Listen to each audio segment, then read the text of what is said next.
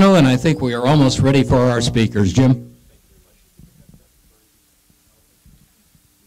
Thank you very much, both Stu, and thank you very, very much, Paul, both for being here and for the wonderful comments this morning. One of the things that many of you, I'm sure, are aware is that the field of neuroscience is a field in evolution. It's also a field in many ways that deals with evolutionary perspectives of brains and minds across the phyla. Certainly evolution of the human being, not only in terms of our previous evolution, but our ongoing evolution. And here, once again, we encounter neurotechnology. How is it that through our science and technology we change the human predicament, the human condition, perhaps the human being? Can the field of neuroscience in some way leverage some purchase to insight what is important for the function of humans in their environment, in their world, as part of the naturalistic order? Can neurotechnologies, in fact, provide insight to the way brains create, evoke, channel, generate consciousness in the mind? And in so doing, does that then give us some insight to those things that we as a species hold dear? What we hold to be valid, veridical, our values, and how do we then utilize this information in the larger biopsychosocial sphere that is the reality of the human condition? Well, very recently, we've learned that neuroscience, in fact, provides some partial answers. All of them? No, certainly not. We're still confronted by what philosopher David Chalmers refers to as the proverbial hard problems and hard questions. How does the great stuff arise from the gray stuff? And indeed, we're struggling with those things, but we still have the practical issues to deal with at hand. Neuroscience and neurotechnologies are strong social forces and are affected by strong social forces. Thus, the idea of neuroethical, legal, and social issues becomes paramount when leveraging these technologies in ways that can evoke good for the public and perhaps burdens, risks, and harms for the public, if not humanity and the world at large. So an important step, then, is to recognize that investment back into neuroscience and neurotechnology needs to be not only a current agenda item, but a future agenda item, as the space, scope, depth, and momentum of the science and technology gains, increases, and exerts influence in a variety of dimensions of the reality of our world. But it may also be a useful tool, a tool to peer in to ourselves. One of the things that I'll offer to you repeatedly throughout the course of the day is that neuroscience and neurotechnology is both a lens that has a variety of granularities that allow us to look at humans, other species, and do so in a way that is objective, but at the same time, it is a mirror by which we can look at ourselves and perhaps estimate ourselves through a new yardstick and set of metrics. Our first speaker this morning is Professor Greg Burns. Dr. Burns is Distinguished Professor of Neuroeconomics and a Professor of Economics at Emory University. His ongoing work explores the capacity of neuroscience and neurotechnology to be able to peer into those substrates and mechanisms that are important to human values decisions, values desiderata, cognitions, emotions, and behaviors. Please welcome our first speaker, Greg Burns. Jim, you want to use?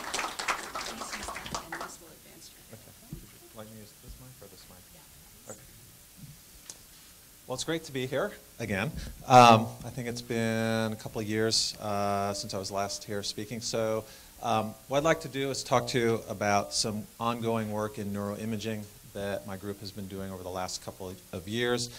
And as you can see from the title, trying to understand what we call brain-culture interactions, and specifically using neuroimaging technology to understand this interaction of how the individual and society and culture relate to each other, and can we map one onto the other and back and forth. Everything I'm going to talk about today involves brain imaging. I am not going to give an overview of how brain imaging works. That would take an hour in and of itself. So if you have any questions about functional MRI or neuroimaging, please ask me. But I'm not going to spend any time talking about the technology itself. You'll have to take my word for it that it's well established and has been around for 20 years, although there continue to be naysayers about it, but I will dispute that. The goal of what we're trying to do is really understand this closed loop. So individuals appear in this loop in many different ways, and there are different levels that we can study the brain and specifically how the individual relates to society. The primary way that we're interested in is this part of the interaction here. We're interested in how people make decisions and specifically how people represent their beliefs in the brain and how that maps onto the decisions that they actually manifest. And ultimately, we're interested in how those decisions relate to groups and ultimately how groups relate back to the individual.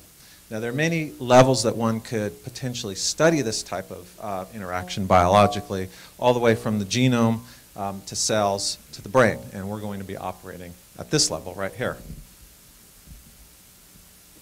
So I'm going to tell you about two different studies, and so I'm going to blaze through these rather quickly, and they represent two very different ways of approaching this problem.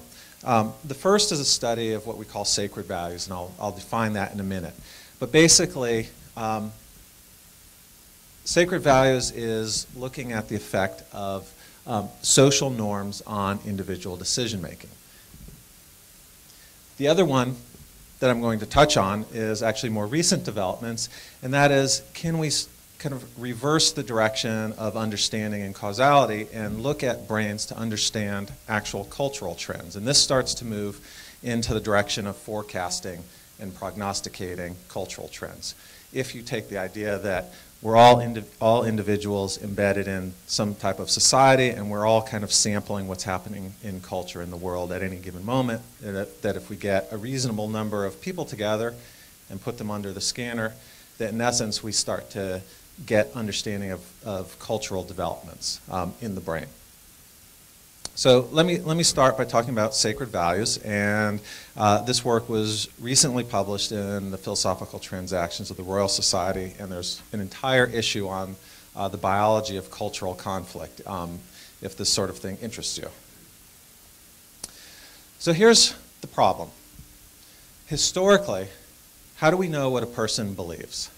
Historically, there's really only two ways that we know what a person believes. It's either what they say or what they do. And if I want to dichotomize schools of thought, we can put what you say in more of the psychological realm of study and what you do in more of the economic realm. So economists are famous for saying it really doesn't matter what people say because talk is cheap. The only thing that matters is what people do. And that's the economic way of revealing true preferences. Whereas psychologists might say, well, yes, it does matter what people say because we have subjective feelings, we have subjective thoughts, and we have kind of the feeling that we have a continuity of actions and subjective states that only we know about, but that somehow maps onto our actions. So the goal here is to kind of look in between this and try to understand what's going on in the brain by, in essence, kind of sidestepping both these issues and then ultimately coming back to that to understand how the brain represents that. Most of our prior work has been focused on economic decision making. There's several reasons for that, one of which is a matter of convenience in that economic decisions are relatively easy to study in a laboratory, and they're relatively easy to study when you have someone in an MRI scanner, because you can just ask them to make various types of economic decisions. You can show things on a computer screen and ask them to make choices about monetary decisions. And we all take it for granted that more money is better, although how much more varies depending on the person's attitude towards money and risk. But there certainly are limitations to the economic framework for understanding decision making.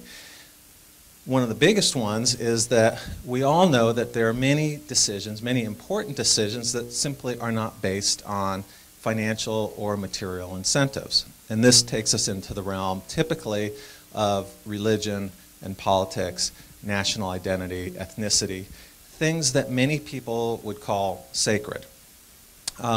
So what is a sacred belief? Well, there are many different definitions, but kind of very loosely we can say that they are typically abstract, that they don't exist in terms of kind of mundane or financial types of outcomes, and they typically are non-compromisable. People will not compromise. They will sometimes sacrifice their life for them. There are many different types of sacred values, and it depends on the culture. Sanctity of human life is a common one. And I don't want to imply that any of these things are universal. That's not the point of this talk. These are just common ones. And since the subjects of most of our experiments are US citizens, people living in metropolitan Atlanta more specifically, these just tend to represent sacred values in that part of the country. So we have sanctity of life, human life, animal life. Marriage is an interesting one. I don't wish to imply that there's anything particularly sacred about it, but because there are different, it takes on different forms depending on your point of view. But what's important about it is that whatever your viewpoint is on issues like this, most people are fairly resolute about that particular point of view, and most people will view it as sacred. This is an interesting one because it's changing culturally. There are other types of sacred values that actually do map on to actual economic behaviors because depending on the religion or the beliefs, you actually do have to go out and buy things that manifest in terms of those beliefs. So we have kosher food, for example. Although people will often say these are sacred, they're really not. So these go in the category of non-sacred. These are what we would call preferences. Now they may be strong preferences. I have yet to hear of someone willing to die for Apple. So we can make several predictions about it. We're interested in studying sacred values because they represent an important domain of decision making that really hasn't been well studied with brain imaging, and we would like to know how that can possibly map onto important decisions. There are big challenges to do this because the things that people view as sacred are not typically things that you can give in any kind of demonstrable way in a laboratory setting. It creates certain challenges, which I'll tell you about in a moment. But we can make some predictions about sacred values, and we actually can draw on several millennia of philosophical thought on this issue. And I'll boil it down to make it very simple and very dichotomous, so we have some very clear hypotheses about how this might manifest in the brain. There are essentially two ways that an individual might make a decision based in what we would call a sacred value. So let's just kind of, let's take God as the quintessential example for this community. You can make a decision based in religion with two kind of thought processes in mind. One is what we call a deontic or deontological mode of thinking. The deontic philosophy says that people do things because they are the right things to do. It has nothing to do with the consequences of the action. It exists as some kind of categorical imperative, to use the words of Kant, that there are essentially rights and wrongs, and you do them because it is the right thing to do, or you don't do it because it is the wrong thing to do. And that is essentially where the thought process stops. That can be in contrast to what would be called a utilitarian mode of thinking. And this is quite different. So you might do something not because it is the right thing to do, but you do it because of the consequences. So let me give you an example. You can do this, I do this with my kids. And this is actually one of the questions that we pose in our experiments. Would you kill an innocent human being? Now most people will answer this question, no. But that doesn't tell you anything about how they come to that decision. There are two ways to do it. You can just say, well, no, that's wrong.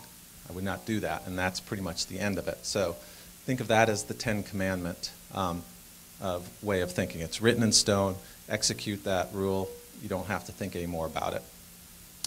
Or you could say, well, no, killing is against the law, I would go to jail. That would be more of a sociopathic way of thinking about it. you could still, in a utilitarian framework, say, well, no, it would cause harm to the victim's family. It would be bad for that. It would be bad for a lot of people. That is not deontological. That is thinking about the consequences and essentially making a cost-benefit analysis and still coming to the same conclusion, but it's an entirely different way of thinking about the problem. The question that we're interested in is, how do people naturally think about these questions and how do they solve these problems in their daily life?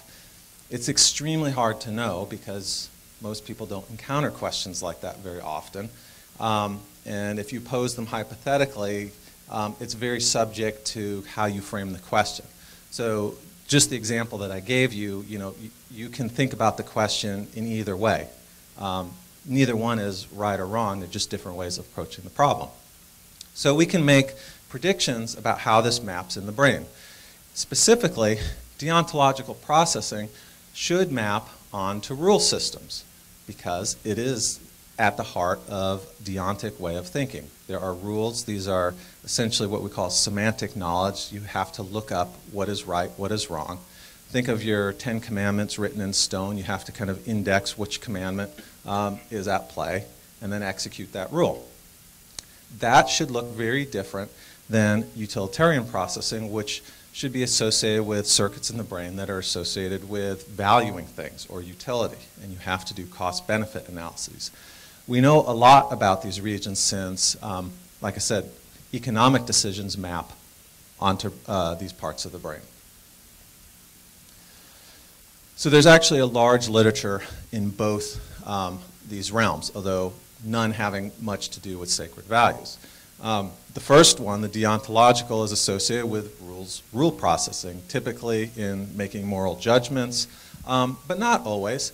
A number of studies have shown regions, specifically in the left prefrontal cortex, regions very near but not exactly on language regions, associated with rule judgments. And rule judgments can take many forms. In many of these studies, they actually use things like road signs, grammatical judgments. All of these things are based in some kind of rule structure where there's a formal set of rules that are given and people have to make judgments about whether they're correct or not. And there seems to be some consensus that these regions, like I said, they're closely associated with language. They're not exactly, which makes sense because language, the defining characteristic of language is that there's grammar and syntax and there are rules. So a lot of the thinking is that these regions have evolved to function in many different realms where rules have to be used. The utilitarian system is quite different and is most closely associated with regions rich in dopamine as signaling value of potential outcomes. And these regions are in areas that we call the nucleus accumbens, again, very rich in dopamine. Parts of the prefrontal cortex, much lower. And these should be easily distinguishable. So how do we study this? The challenge is when we throw up statements like that, it evokes all sorts of processing. Now, the question is not whether you believe in God or not. That's not particularly interesting for our study. The question is, which circuits do you start to activate? Do you think about God in terms of heaven and hell? If I do something, then this is going to happen. I'm going to go to heaven or hell. Or do you think of it in some kind of other way? Do you think of it in terms of rules? Or do you just not care? So these are the way our experiments actually work, where we have individuals in the scanner and we show them these statements. And the goal is to determine how people naturally process statements like this, completely devoid of any specific instructions about it. Later, we can then ask them to make choices about it. So this is where we actually get what they truly believe by their own kind of choices. So how do we know if it's sacred or not? So we can ask people, this is a hypothetical question at this point, the reason it's included, I'll be honest with you, I don't think that this hypothetical question actually tells us very much. It's there primarily to link it to previous literature in which people actually do experiments in the field and go around and ask people questions like this. But it gets you thinking, is there amount of money that you would accept to essentially compromise what might be sacred to you? That's interesting, but it's not that interesting. What our experiment is actually about, since we acknowledge that we can't really know what a person believes, and we can't measure that, so the prior statement doesn't really tell us that much, the one thing that we can do is actually change the experiment from a hypothetical one of a question of would you take money or not, to actually offering money and actually putting it on the table. So one way that we can measure whether something's sacred to a person or not is whether they have integrity for that value. And integrity is kind of a vague concept, but we'll make it very concrete here. And that is, if I ask you to sign a document with all your personal values listed on it, so in the actual experiment we go through about 100 questions like this, and in the end you choose which ones characterize your values, and then you sign a piece of paper attesting to this. And the types of things that we ask range from are you a Mac or a PC person, dog, cat person, the God question's in there, but we also have much more interesting things. We have questions about abortion, gay marriage. We have the question about taking an innocent human being's life. We have questions about selling U.S. secrets to a hostile foreign country. And we have kind of some very extreme statements because we didn't believe that people would care about it. So we have statements like having sex with children. You know, we thought to include these statements because we thought it would be very unlikely that anyone would ever sign their name to a statement like that. So we have to kind of probe the range of human values. And where it gets interesting is when we actually put money on the table, real money. So we all know that money changes everything, right? And this is really the measure of integrity. So prior to signing this document, they've come out of the scanner at this point, we have what we call an auction for each value. So we go through everything, we say, okay, you said you believe in God. How much money will it take for you to change that answer and then sign your name to it? And you can get up to $100 per answer. So people start thinking about this. And essentially, if they refuse to take money, if they opt out of our auction, that is our measure of sacredness for that person. It's actually a measure of integrity, but that stands as a proxy for it. And then we can go back and then look at the brain activation to those items that they subsequently refuse to sell. So this is what that looks like. You previously stated you believe in God. Tell us a dollar amount between $1 and $100 that you would accept to change your answer to that, or you may opt out. Okay, so lots of stuff were done. We actually followed up with our subjects almost a year later to see if their values had changed. And as you might expect, the things that they refused to sell were very stable, whereas the things that they did sell tended to flip around a little bit more. We go right to the demographics. If any of you have read brain imaging studies, you know that these are typically small sample sizes. We did a little better here. We have an N of 43, although we did validate this in a much larger online survey of over 300 people. So it's fairly well validated now. Our demographics are a little bit skewed. One of the problems that we always have with these experiments is who volunteers for them. The online versions are a little better, but when it comes to actually getting people to come into the laboratory and go in an MRI tube, not so good. And one of the problems in kind of the future areas of research is trying to reach out to other populations that typically don't want to come into a scanner. So what do people do? What's interesting about this is that it's very much a bimodal distribution where people tip, these are the ask values. So 0 in this category means that they'll take any amount of money to change their answer, and then the opt-out is they won't take any money. So you see kind of this bimodal distribution where people typically tend to just kind of categorize, I'll either take money or I won't take money. And then there's this kind of tailing distribution where people actually do start to think about, the relative value of their values, at least in terms of money, which is kind of interesting. But mainly we're just going to contrast these things versus those things.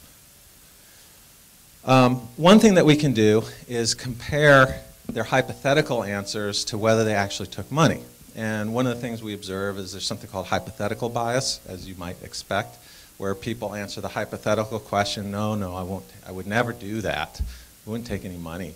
And then when you actually put money on the table, they do take it more often than they thought they would. So these curves are plotting the actual time they would take money versus hypothetically. So these tend to be greater percentage.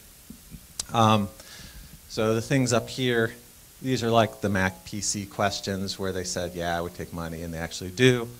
And then the things down here are what we would call the sacred. They hypothetically said they don't take money, and they actually don't. So, we have things down here. These are pedophilia questions, hurting animals. North Korea should be nuked. There's all sorts of things. If anyone's interested, I can give you the actual questions we used. So really all we want to do is compare the brain responses to the things that were sold versus not sold. And we know previously where to look. And this is what we get. So I've color-coded this to make this easier to follow, where the yellow regions are regions that we see active to things that people did not sell out. So these are the sacred things to those individuals, and what we would call using deontological networks. And it turns out that these are essentially the same areas that I showed you at the beginning. They're rule-based areas. This area is the left ventrolateral prefrontal cortex, and this area is what's called the temporoparietal junction. Very closely associated with rules, and many researchers believe this particular area has to do with moral rules in particular. So we can see those as being more active to the items that people refuse to sell. There's actually kind of one kind of area that shows up that's very interesting, the amygdala. So for the neuroscience geeks here, the amygdala is closely associated with arousal, typically negative arousal. So arousal just means that the body is jacked up, heart rate goes up, breathing goes up, etc. Can be for good or for bad, mostly for bad. And what we see is the amygdala activates to the opposite statements of the things that people viewed as sacred. So what that means is if you believe in God and you refuse to sell that statement, when we show the opposite of that, that says you do not believe in God, that's where we see the amygdala activating. And the implication is those are the very specific subcategories that cause the most arousal, most physiological arousal, because they are the most repugnant to the person. So what? What does any of this mean? Does this have any practical implications? Well, we think it does. I mean, it tells us a great deal about how people represent non-financial decisions in the scanner in a very specific subset of people. But what does this have to do with what they really do out in the real world? It's very hard to know because there's no way that we can follow people and observe their religious practices. We don't know how they're voting, etc. But we actually did collect data on kind of generally how active they are in the community.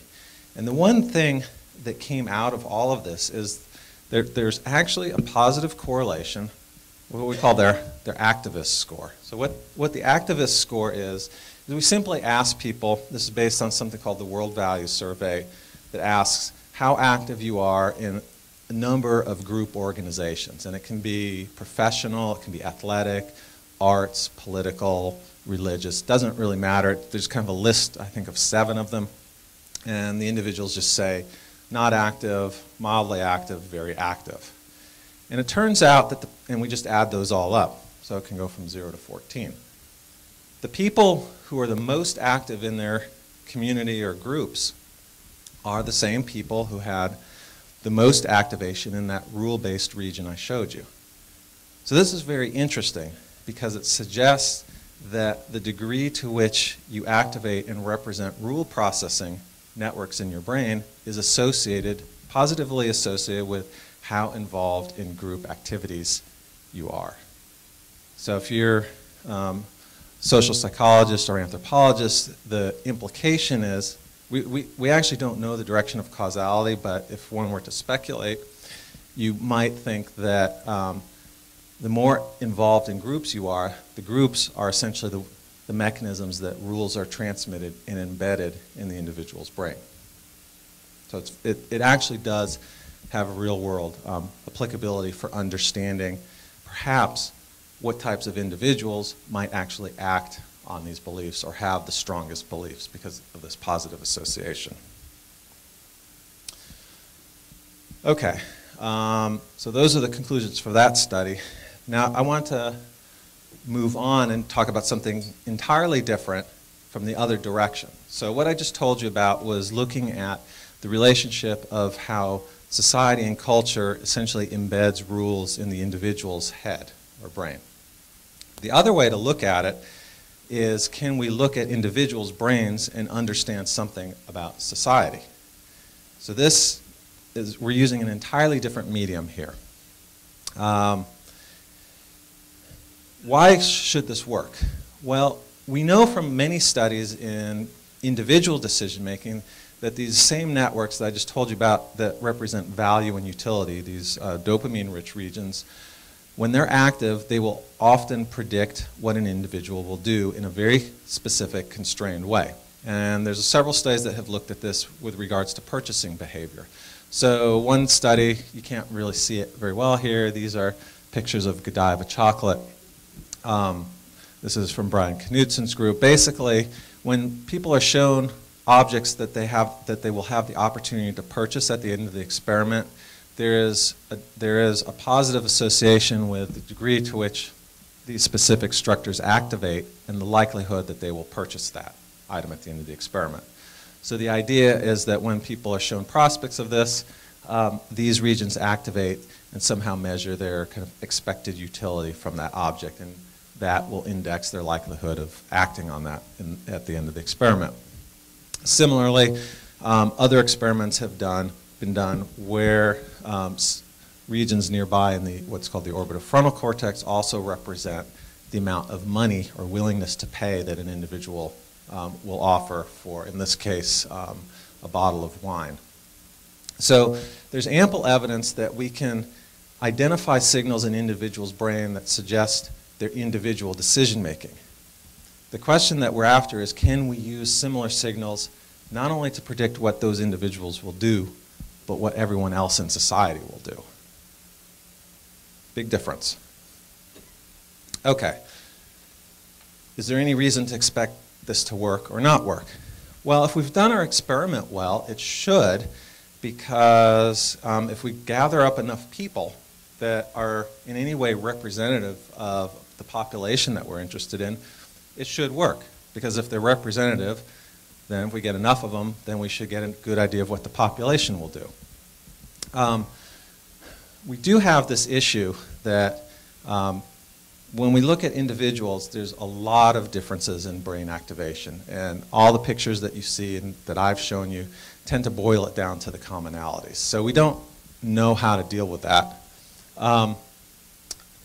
The third problem, kind of technical problem, is what can you possibly measure in the population that you could then link back to an experiment? So these are all just technical questions. So we actually used music to do this experiment because it meets all those criteria. It's ubiquitous. People have strong preferences for it. You can measure those preferences. You can measure preferences in society. That's what the Billboard rankings are. And you can have very concrete measures. You can know how many songs have been sold in society. We just pay Nielsen to tell us that. The other thing that's interesting about music is it's very social as well. It's not simply just a solitary experience. All right, so the way we did this experiment, this was a multi-year affair, and much of this was an accidental discovery. We downloaded songs from MySpace back in 2006 when MySpace was still popular. We used MySpace because we wanted primarily unsigned artists that people would not have heard on the radio at that point. All different genres. We determined the popularity of the songs by how much it had been downloaded, converted it to a 5-star rating, and then we extracted 15-second clips from each song and then played these songs. Now our target population for this is actually a group of adolescents. This was part of a different project. It was actually, the original purpose of the project was to understand peer pressure. And this is what it looked like, this is a timeline, where this is a trial. So the person would be in the scanner, they'd hear the song, then they would rate it on how familiar it was to them, then how much they liked it, then they would hear it again. Sometimes we would show how popular it was, and then sometimes we wouldn't show that. That was the original experiment. I'm not actually going to talk about the original experiment results. What we're going to do for this one is just focus on this, the initial listening. What happened was we did the original experiment, published it, and then I heard one of the songs on American Idol, which I guess in retrospect shouldn't have surprised me, but at the time it really did surprise me, because when we did the experiment, all the artists, as far as we knew, were unsigned. So somehow we went from having an unsigned artist to having a song that was so popular that got played on American Idol, and made me realize, hey, we have data from several years before, essentially kind of this pristine data set where the songs hadn't yet been played on the radio. And could we go back and analyze that data retrospectively to see if there was something in there that would have predicted a hit? So that's exactly what we did. I'm not going to go into the technical details of the analysis, but basically it focuses on, this is the same region that I mentioned before, where this is the nucleus accumbens. These are the regions that activate when people like things or they expect to like things. So we can focus on that region. And then all we did was we went to Nielsen. Well, not really.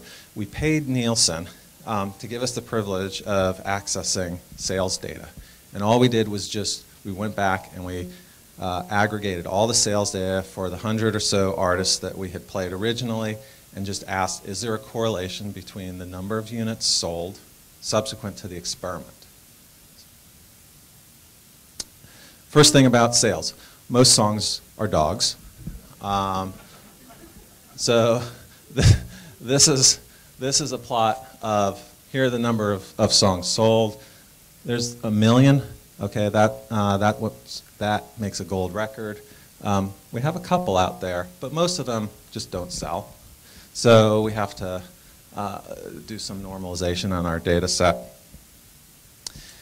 And then what we found is we look at, here's the activation of that specific brain region versus the number of units sold. This is a log scale.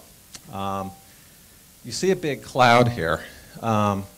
But there is actually a correlation going on there. The correlation of R is 0.32, which means that roughly the activation in this brain region, in this group of teenagers, explained about 10% of the variance in sales data, which is not huge, but the fact that there's anything there at all is actually quite surprising.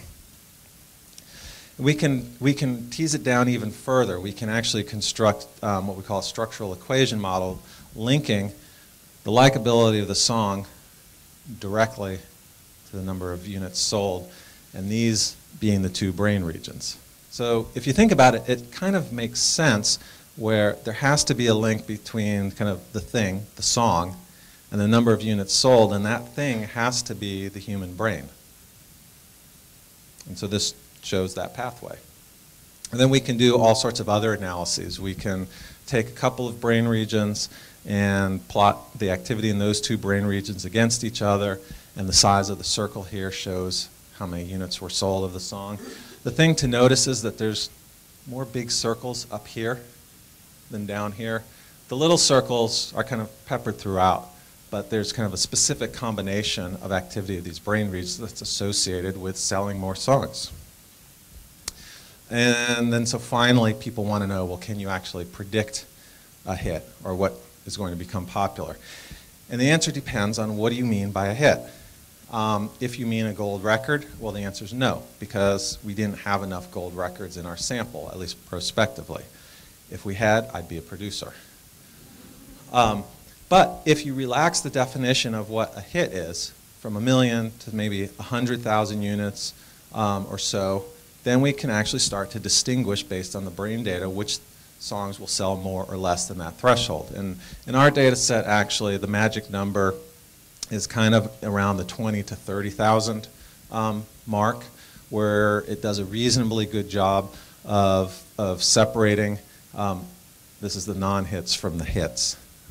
It's like, think of it like a medical test, a diagnostic test. You have to set a threshold to balance against false positives and false negatives. Final slide. There was a study by Duncan Watts done several years ago where they tried to use internet searches to predict the success of 3 different media, movies, video games, and music. What you can get from this plot, here's movies, video games, and music. Music is actually really hard to predict, much more so than video games and movies. So the fact that we're getting anything at all is quite significant. The reason I think that music is hard to predict is there's just so much more of it, and the cost to make it is much lower. So basically the idea is we can actually start to forecast cultural trends by looking at relatively small, what we would call neural focus groups. So thank you.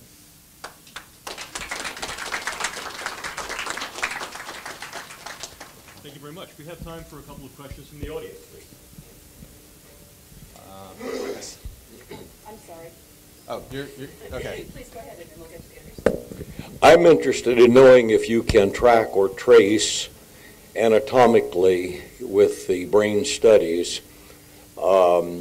the transition of particularly adolescents who are in groups where attempted brainwashing or conversion attempts are made. Can you track the changes in their thinking anatomically?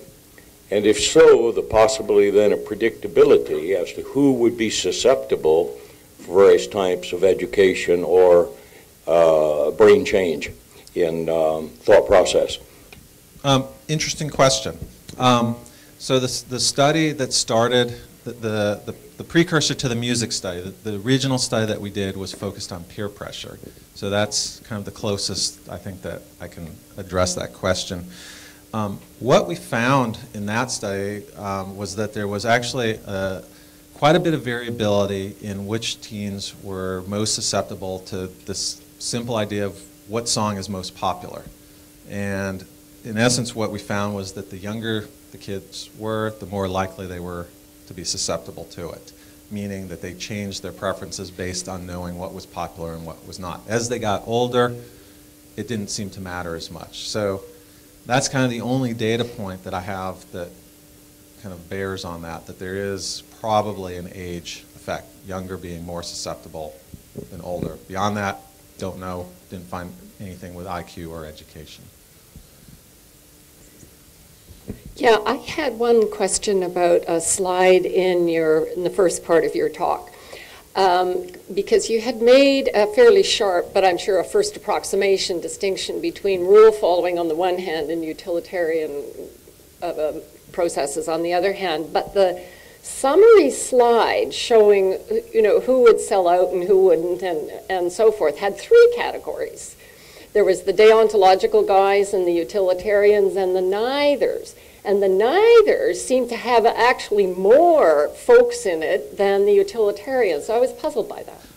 Yeah, that I glossed right over that. So when we followed up a year later with the subjects, we realized that we didn't ask them what they thought they were using as the process to make their decisions. So when we prompted them again, we gave them those three choices. Are you doing it based on rights and wrongs, costs and benefits, or neither? And so that gave us some data on that. What the slide was actually showing, because I didn't explain it, is that the neither category, let's see if I get this right, sorry, the non-sacred items kind of were equally distributed amongst those three mechanisms. So it was, I'd have to show you again, but so if it was not sacred, it was kind of a toss-up on how you made the decision. The sacred items, though, were heavily weighted towards using deontological mechanisms. So the plot was not for subjects, they were based on the item. So I noticed that you stopped short of explaining the relationship between the ventral striatum and limbic activation to the behavior in terms of the song preference. So in terms of kind of utility and implications of the study, would you interpret that the preference is reflected in the activation, or does specific activation reflect song properties that may be correlated with preference, such as unexpected rewards? So when there's a dissonance and then a more novel or more salient piece in the structure, and that people just tend to prefer something that's more salient like that? Good question. We actually did a fair bit of analysis on the sonic properties of the song. So, as many of you know, there are many. There are apps, for example. Shazam, for example, can identify a song just by listening to it. There's a company called Music X-Ray that purports to analyze song structure and predict hits based on similarity. So we did many of these algorithms to see if there were specific properties of the songs associated with this. Couldn't find anything. Although I will tell you that many of the top selling songs were metal songs. And we did not have a lot of metalheads in our sample. So there are many religious people in India. They have to listen to the song every morning, but they don't understand the word of that because it's in a different language. Where does that fit in? Sorry, could you say that again? They had to listen to the song every morning. It's a religious song, but they do not understand one word of it. They do not know the meaning. It's in a different language. I would say the same thing applies to many metal songs. I mean, it's the same.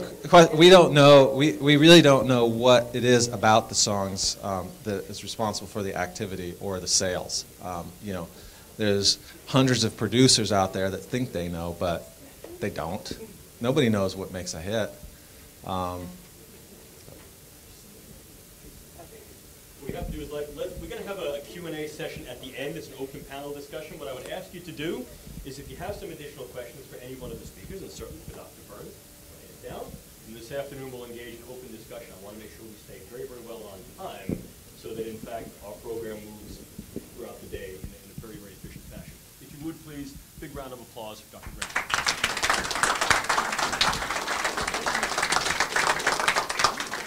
So I think one of the things that comes out of any discussion like this, perhaps even implicitly, is, all right, if these are some brain areas that in some way may be networked to mediate values, and these values are influenced by cognitions and emotions and engage particular environments to then perhaps influence, affect, or even drive our behaviors, does that make us some form of neural automaton?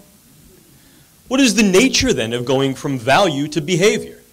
How much control do I as an individual have in this? Is this some neuroscientific